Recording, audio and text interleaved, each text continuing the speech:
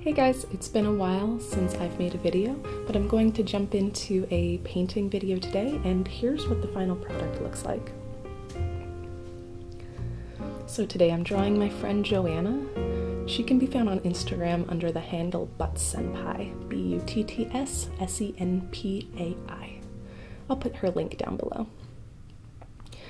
First I'm going to draw out her face, and then I'll lay out all of her features, sketch her hair, and sketch everything basically to the most amount of detail I need before I line the drawing with a micron pen.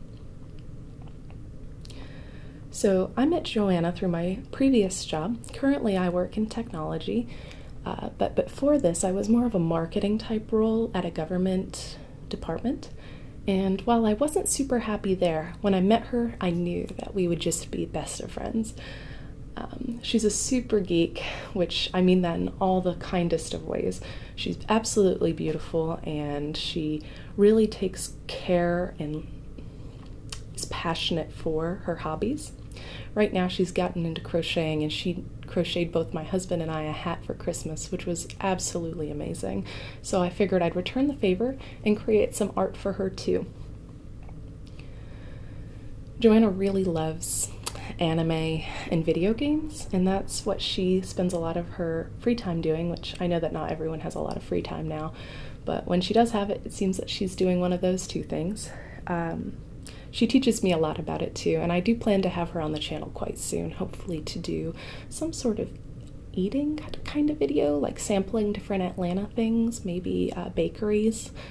So I'm hoping to get her on soon to talk about anime and talk about food. And then I'm hoping to do more of these drawing videos as well. At this point you can see that I'm using my micron liners to line out the art itself.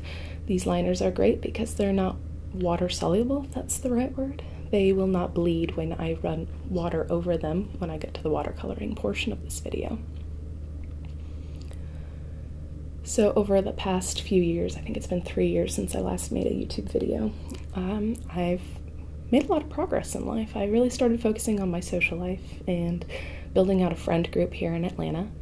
I got a new job, and actually I got 2 new jobs in the time that I've been gone, and both of them have been great. I bought a house, and I have a beautiful Cocker Spaniel doggie. His name's Macklin, and I have a cat named Noodle. And I'm going on year 5 of being married to my video game sweetheart. As you guys know, I moved across the country to marry someone that I met in a video game, and 5 years into our marriage and things are still going fabulously. So you can see that I'm lining out my art to the detail that I need it to be able to paint it well. It's like making my own coloring book at this point. And I know that I'm not getting super into detail on how I'm doing each of these portions of the painting. At some point I will go into detail on how to do flowers or how to do faces. That's one of the big goals for my channel. So Joanna's favorite flowers are forget-me-nots. So alongside these cherry blossoms that I've created, I am drawing out some forget-me-nots as well to incorporate her favorite flower. She has a cat, which you can see hanging off her shoulder. Her cat's name is Hina. Usually I would draw in like a scroll, almost like a tattoo style scroll. And I would put the person's name in it, but in this one I chose not to.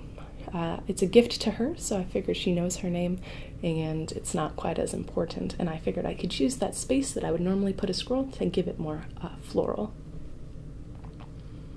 So at this point I'm getting into the painting, and in this painting I am using Dr. P.H. Martin's watercolor inks. I like these a lot because they are super vibrant and they are very transparent, so you can continue to see the lines that I've previously drawn. A lot of people will wait until after they've painted to add their line work, but I like to do it before I've painted so that I have a more clear boundary for where I need to stop painting. I also like Dr. P.H. Martin's paints because they are more like using a marker. And while I have other markers like Prismacolors and Copics, none of them blend quite as well as just using plain watercolor. And if you're not familiar with watercolor at all, I do plan to do watercolor technique painting demonstrations and dive into exactly the different techniques needed to create something like this. But I also plan to do different comparison videos so that you can see the difference between different types of watercolors. So a brick watercolor that you get for $2 versus one of these watercolors, which each of these little bottles is $8. But I think over the amount of paints I've bought to determine that these ones are my favorite, I've probably spent double or triple the amount I spent on just this paint set alone. So buying different watercolor sets, buying different brands of watercolors. It would have been really useful to have a video that compared each of these watercolor brands so that I could have seen in advance to what I was buying so that I wouldn't have wasted time or money. At this point I'm adding deep shadows. I laid down those base colors really quickly there. Another thing I like about these paints is that they go down quick and then they dry really quickly as well. And as I add in these base colors, you'll see that I'm also using accent colors. So like on these leaves, I have included pops of yellow, and in the darker forget-me-nots, I've used various types of blues. So I might have used a teal as well as an aquamarine type blue, and that way it gives a more dynamic look to the painting. Then I'm just going in with detail with a reddish brown to add depth to each of those cherry blossom flowers. So over the past few years, I have new hobbies, and things have changed. You know, I used to work at a flower shop, and I still have a deep appreciation for flowers, so I paint with them a lot. I've built a little freelance watercolor business along the way.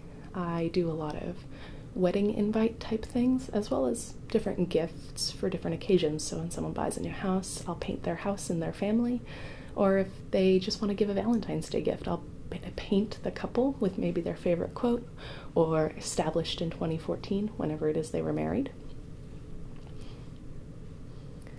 At this point, I'm adding in a background color, and I'm testing my colors before I use them using just a plain old notebook. You can see I made a mistake at this point. Mistakes are fine. There's always a way to make them look good. You'll see how I do that closer to the end of the video. Another one of the things that I'm very into nowadays is I'm a big foodie, so I like to travel around Atlanta into like the Buford Highway area and explore the different types of foods we have. It's a really great city to live in if you love food. So I love doing that, and I hope to bring that to my YouTube channel.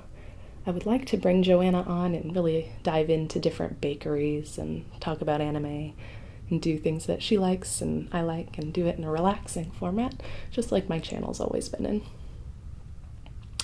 Another thing that's really been on my mind lately is fitness. While I used to be into fitness, nowadays I am really interested in the details of it, more so than ever. Back to the painting, you can see that I'm filling in details of Joanna's face at this point, filling in the rims of her glasses. You'll never see me using straight black, usually dark browns. And I'm just filling in all the shadows along where the shadows would fall. I usually use a global light rather than a direct light. Direct lights don't translate as well for my style of art in this painting specifically. So the detail on the shadows is usually minimal. At this point I'm going back in with more detail, and this time I'm using Prismacolor paints, or Prismacolor pencils, and some Sharpie pens, just to add that little extra detail. And I'm also drawing in her cat at this point. Like I said, I was saving that for the end. So back to fitness. I've lost about 40 pounds. I'm currently doing intermittent fasting along with really strict macro counting. With the loss of 40 pounds, I've also been doing heavy lifting in the forms of, I go to 2 different gyms. I do like accessory and some basic Olympic lifting at one of my gyms, and then the other I do a CrossFit gym. That way I can get both the high intensity work as well as like those big heavy lifts.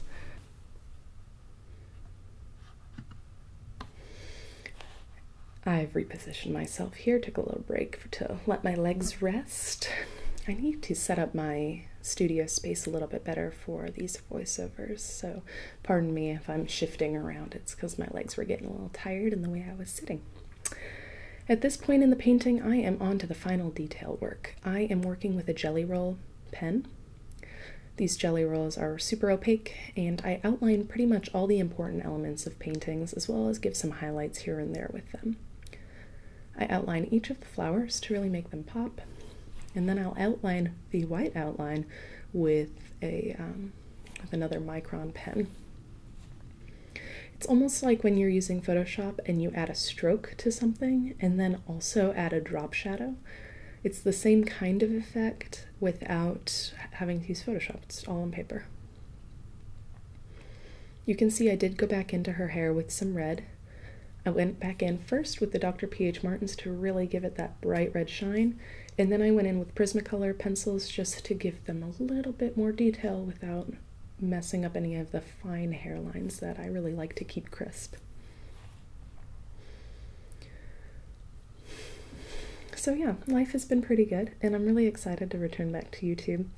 There's a lot I would like to do. I'd like to explore food. I'd like to explore more art, especially those reviews of different products and going through different types of techniques that I find really useful. I also kind of think I'd like to make a few fitness videos perhaps, but nothing too intense, just little fitness updates perhaps, or different exercises I like. I think that spreading the good word of being fit is probably a very good thing to do. I know I certainly wouldn't have gotten into this methodology of getting fit and heavy lifting if I hadn't seen other strong women do it first. That inspiration is really important, I think. Just like in the technology world, if you don't see someone doing what you do first, it's really hard to get into it. So I code for part of my living, just a little bit, and seeing other women that code and going to women in technology meetups has been super inspiring for my career. And I want to be able to talk maybe more about technology as well in future videos, bringing some of the tips that I have. I don't know. We'll see where this transition, this journey, I want to see where it takes me. And along the way, my videos might be different in the way they sound, but I'm going to always try and not get too excited, keep it pretty chill, and then use the good microphones that you guys are used to, because I know why you're here. You're here for ASMR, and maybe the ASMR will be a little bit different, but I think ASMR has changed over the years, which is why I might be not so much into the culture of ASMR at this point. But if you want to see what I'm up to lately, you can follow me on Instagram or Twitter. On Twitter, I basically just talk about random stuff. I'm still not sure how to use Twitter, but I've been on it for a while now, so that's been interesting.